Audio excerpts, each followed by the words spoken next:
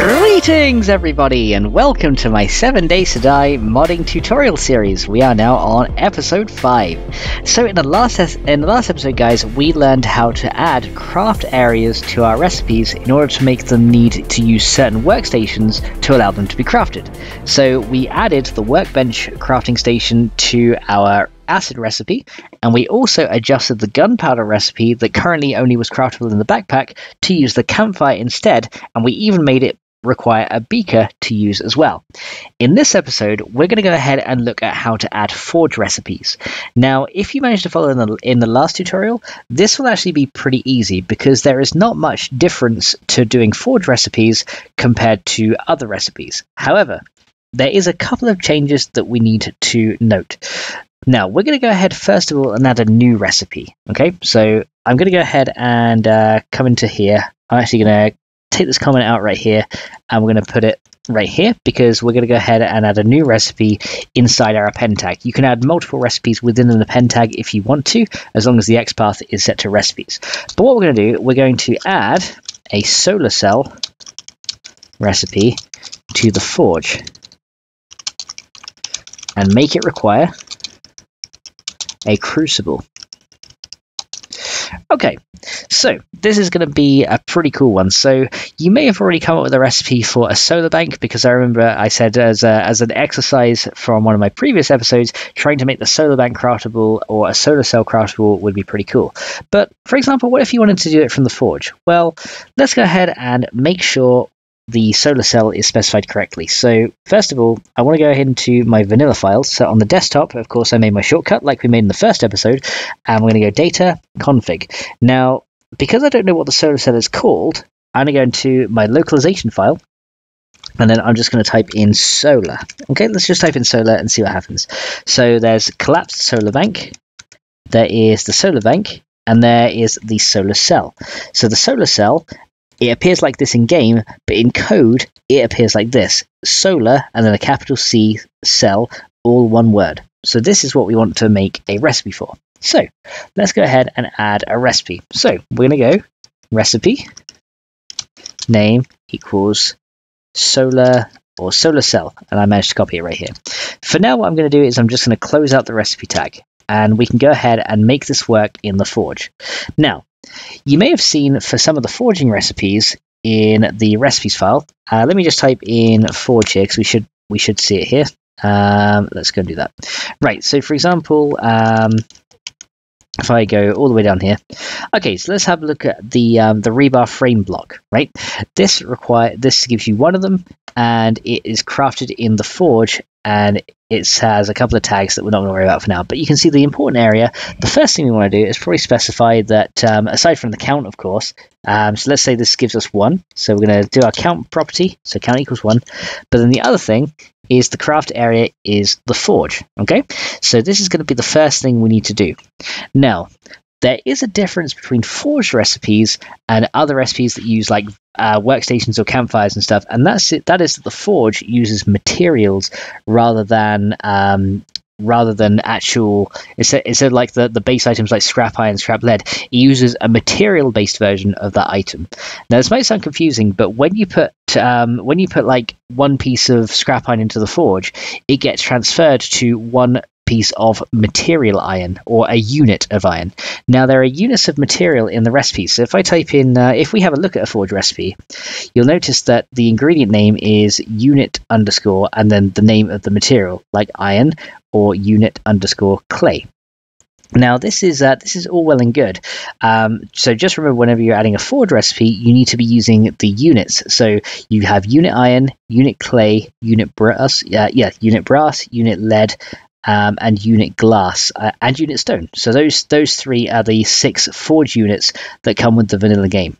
So instead of using, for example, resource scrap iron like you would for any other recipe that's not in a forge, you need to instead use unit iron. They look the same in game, but they are very, very different. So let's say, for example, our solar cell is going to require some glass, right? So I think it's unit glass under here. Let's just double check. So let me have a little look. Let's press Control F. I'm going to type unit underscore glass. Does that exist? Yes, it does. So yeah, here you go. So you got glass, stone, lead, and clay. So what we're going to do, we're going to say our solar cell is going to require some glass, some lead, some iron, and some clay to make it work. Okay, it's going to be an expensive recipe too. So let's go ingredient name. And this time we're going to go unit underscore, so it's going to require glass at first. And let's say it requires 200, so pretty expensive. And then ingredient name, and then we can go unit underscore lead. And let me just tab this across a bit, make it a bit easier to read. And we're going to say it requires 500 units of lead. And then ingredient name equals unit underscore iron. And that's going to require maybe, I don't know, 100 units of iron. That should do. And finally, ingredient name. Oh, let's make sure I spell ingredient right as well. Otherwise, that's ingredient, and that's not right. Ingredient name equals unit of clay. So let's go ahead and do that. And we're going to say count. And let's say it requires 50 units of clay to make it work. So this is going to allow us to go ahead and craft it in the forge. However, there is one very important tag that we need as well to include. Otherwise, the craft recipe will not use the forge materials and will use stuff from your backpack. But of course, the unit materials are never in your backpack. They're only ever in the forge. So what we need to do is we need to add this property right here. Material based equals true. Okay, so we're going to go ahead and add this guy right here. Because otherwise, if we don't add this tag, it will try and pull resources from your backpack rather than the forge. So material based equals true. Literally, all that does is it means take the materials from the forge or the workstation you're crafting on and don't look in the player backpack. That's literally all it does. So you don't have to worry about anything else. Just material based is true means take from the workstation and not the player backpack. And the craft area is forge. Now, if we go ahead and do this, this should work. So why don't we go ahead and pop in game. And let's see if our solar cell is now craftable on the forge. Hopefully it is. Let's have a look. So let's go and launch the game. We'll load this guy up. And then once we have a look, we should see in our tutorial world, let's go ahead and push down F1. Make sure we didn't have any errors, which hopefully we didn't. But, you know, I'm prone to spelling mistakes every now and then, just like any other fox, any other blind bugger. We're prone to spelling mistakes, but let's see. Looks like we did okay. So hopefully, with all that said and done, we should now have... Oh, there goes a can. We should have a forge recipe to use. So let's go and see now. Let's just type in solar cell and see what happens. Here we go. As you can see, the solar cell is now craftable. And you can see that it requires 200 sand, 500 lead, 100 iron, and 50 clay. And this is now a forged-based recipe, which is awesome. So, if I was to... I didn't want to open my internet.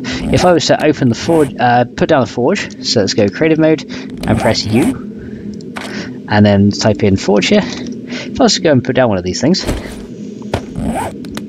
don't know, just place it there, we should see now that the solar cell is right there, as you can see. So this takes 7 minutes and 5 seconds to craft one of these things, which is pretty awesome. So quite a long time to make it.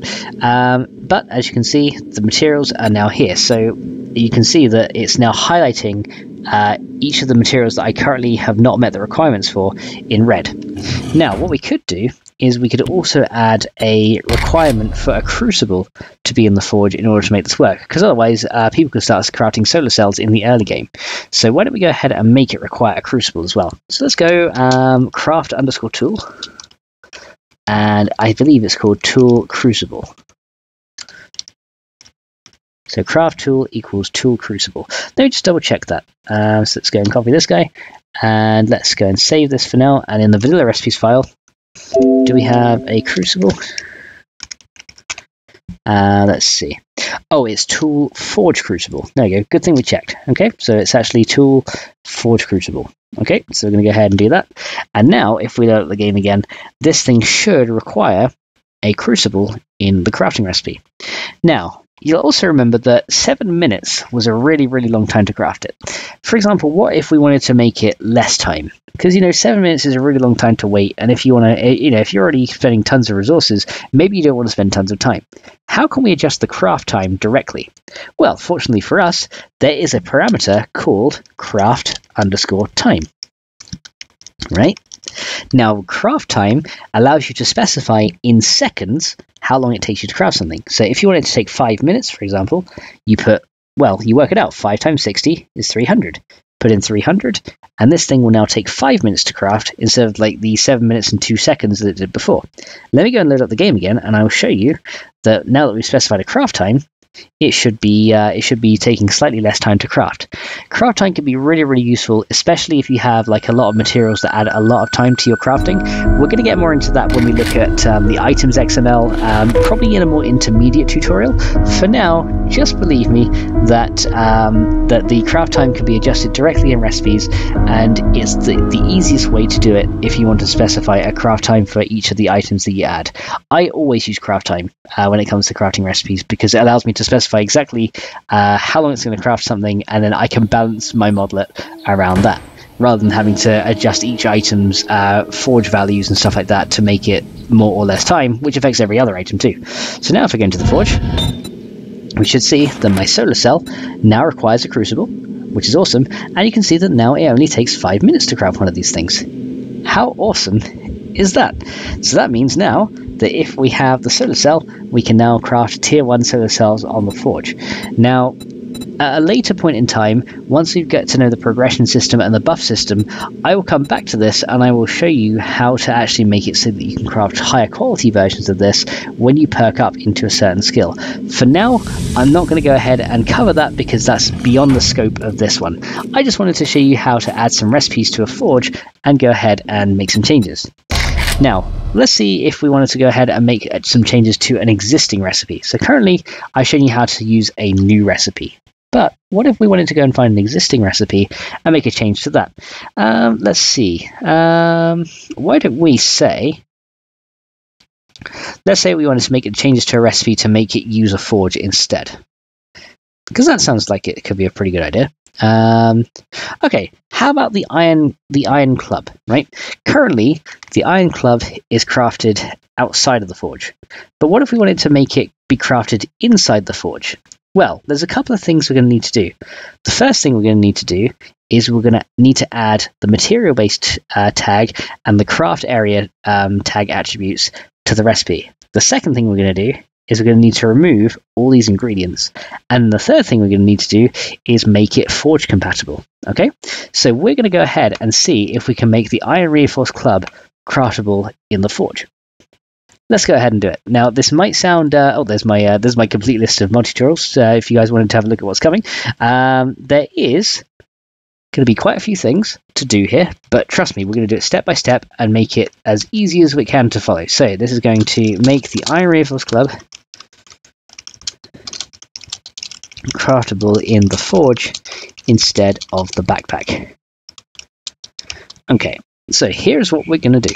So the first thing we want to do is we want to go ahead and add this. We want to add craft area equals forge and material based equals true.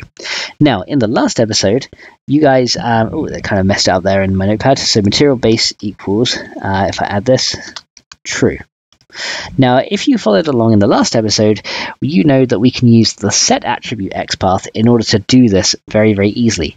And of course, this time, because there is only one way to make an iron club, there is only one recipe for it, we don't have to be so specific on the recipe. But essentially, we want to add this tag here, craft area equals forge, and this tag, material based equals true.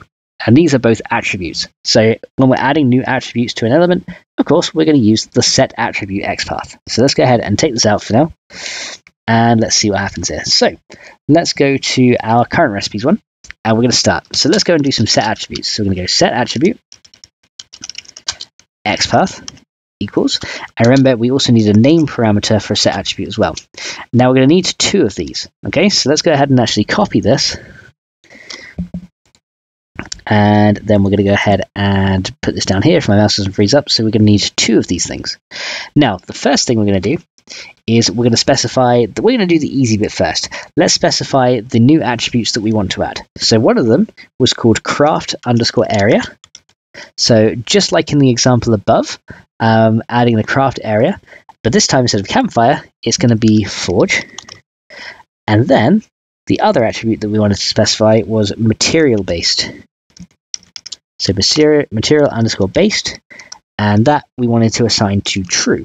Okay, by default it's actually set to false if you don't specify it, but yeah, material based equals true is the other attribute that we wanted to add. So now let's work on the XPath. And luckily for us, the XPath is going to be exactly the same for both of these because we're adjusting it on the same recipe. So, and this time we're not making any changes to a recipe that will otherwise break a previous XPath, like this one. So for example, this one, I had to specify a slightly different XPath because after we'd assigned this one here, the gunpowder did have a craft area, so this XPath wouldn't work. So yeah, we had to do it slightly differently. But this time, it's going to be a bit more simpler. So let's go recipes. And then we want to say, we want to find the recipe in there who has a name attribute of, and I believe it was called Melee Club Iron, right? There we go. So we're going to say Melee Club Iron.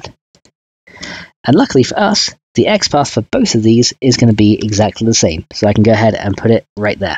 So what this is going to do now is it's going to add the craft area of forge and material based equals true attributes with their values to the recipe Melee Club Iron. So essentially, that's just going to do what I illustrated before. It's going to then add the craft area and the material-based stuff right here.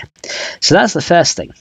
The next thing we want to do is currently these ingredients are not used in a forge. So forged iron, wood, leather, and duct tape are not material type ingredients. They're not unit types. So we wanted to go and transfer these to unit types of ingredients. Now, unfortunately, it seems that only iron is going to be useful here. But let's say, for example, just for argument's sake, that it requires some iron, some lead, and some clay for our iron reinforced club. Okay, so what we're going to do, the first thing we need to do is select each of these ingredients and remove them. Now, if you guys remember back to a previous episode, we did have a remove XPath example back up here. So if we wanted to remove a specific ingredient, like we did for the concrete mix removing the sand, you can go ahead and specify the recipe, then specify the ingredient. Now, if you specify one ingredient like this, it will remove just that one. But if you just specify any ingredient tag, it can remove all of them. So let's go ahead and try it. Remove XPath equals, and let's go ahead, and this is a self-closing tag, we don't need to worry about that. Then we're going to say recipes, and then find the recipe whose name equals Melee Club Iron, right?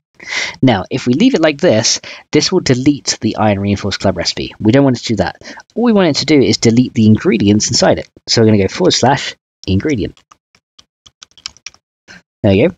And now what that's going to do is the way it's going to work is it's first of all, the parser is going to look for the recipe who's called Melee Club Iron. So it's going to come here and it's going to be like, is this the recipe I want to use? No, that's a knife. Is this the one I want to use? Yes, it is. And then from here, it's going to then look inside this recipe and say, okay, which of these tags are ingredients? This one, this one, this one, and this one. And then it's going to go, right, well, this is what I've got selected. Goodbye. And it's going to go ahead and remove all of those guys right there. So this is going to go ahead and remove all of these ingredients from this. So now that we've got the ingredients removed, we can now add our new ones. And remember, to add new elements, we use the append XPath. So let's go ahead and do append, right? So now we're going to say append XPath. And this time we want to add new ingredients to the recipe, right? So we're going to go recipes / recipe whose name equals Melee Club Iron. And that is all we need to do. And then we need to close our append tag. And then right here is where we would add new ingredients. So you can just say ingredient name equals, and then we can go unit _ iron and count. Let's say it requires like 50 iron. And then ingredient name. And this time we're going to say it requires some lead. Count equals 10. And then ingredient name is clay. So unit underscore clay, not class, clay, count, and let's say it requires 20 clay. So now what it's going to done is we can now look through the step by step. So essentially we've added the craft area of forge to the melee club iron recipe. We've also added the material based true attribute to melee club iron. We've then gone ahead and removed all the ingredients from this recipe, and then we've gone ahead and appended our own ingredients to the recipe. How cool is that? So now once we go ahead and do that, this should work. Now the other thing I'm going to do is this is going to cause issues right here. I'm going to remove this effect group right here. Now what this effect group does is a little bit later on I'll get more into this, but essentially this means that as you craft high quality ones, it takes more of the same materials to craft it. So this is why like tier 2s require like twice as many things, tier 3s require 3 times as many things, for example. This line right here just makes it more expensive to craft as you level up. However, I don't want this, right? We don't want this bit here. So the last thing I'm going to do is, just to make things easier on ourselves, is we are going to remove the effect group. So we're going to go remove XPath equals, and then recipes, and then recipe whose name equals melee club iron, and we want to remove the effect group. So any effect groups that are in that recipe, we want to remove as well. Okay, actually we can probably move that up here so it's a bit more readable. So yeah, we're removing the ingredients in the effect group, and then we're going ahead and adding our own ingredients. Now, believe it or not, there is a way to reduce this XPath even further. What you can do is, instead of using the name of the node itself, or the name of the element itself, you can use an asterisk to specify a wildcard, as in to say match everything. So for example, if I wanted to remove every node within here, I could do this instead. So these two above are going to be equivalent to this.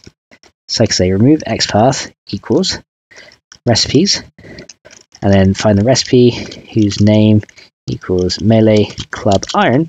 And then what I could do, instead of specifying the node directly by name, if I just put an asterisk right here, that means find any node beneath it and remove it. So anything directly beneath it, no matter what it's called, find it and get rid of it. So these two lines here are equivalent to this line here.